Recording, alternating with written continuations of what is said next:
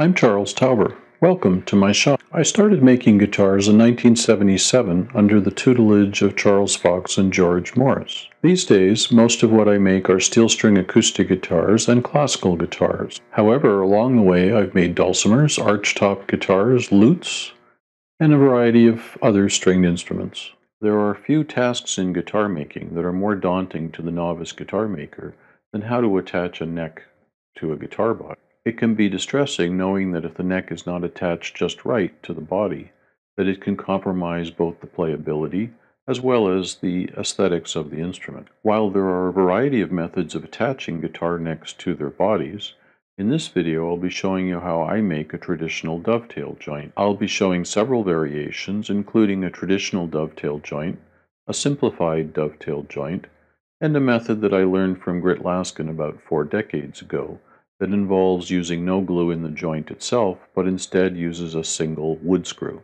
One traditional way of attaching a neck to a guitar body is to use a dovetail joint. The joint itself consists of 2 parts. One of them is the negative recess that's cut into the body, and the other is the positive protrusion that extends from the neck portion. The two of those slide together, one into the other, and once slid in, provide an interlocking mechanical joint. The joint cannot be removed by lifting, or by twisting, or by moving side to side. The joint can only come apart in the direction of sliding it in the way in which it was put together. The integrity of the joint relies upon the ability to not slide the 2 halves of the joint apart.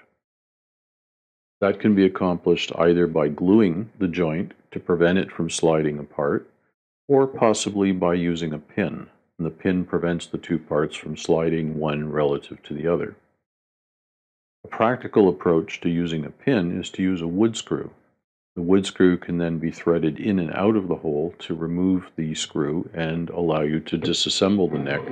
That can be particularly helpful when it's time to do a neck reset, that you do not need to steam the neck joint apart, you only need to remove the wood screw that holds the joint from sliding apart.